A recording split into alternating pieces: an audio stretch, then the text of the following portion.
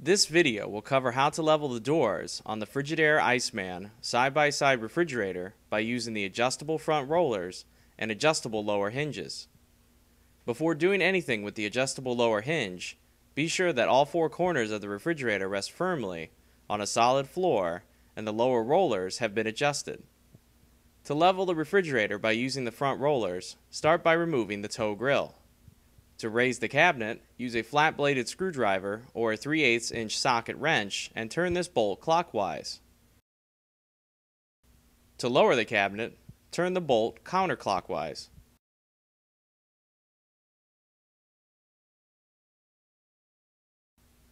To level the doors by using the adjustable lower hinge, start by locating this 3/32 set screw in the lower hinge area and remove or lower it enough to allow the spur to move.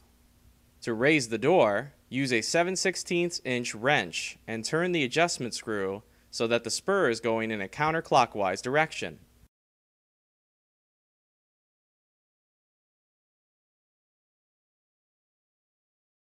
To lower the door, use a 7/16 inch wrench and turn the adjustment screw so that the spur is going in a clockwise direction.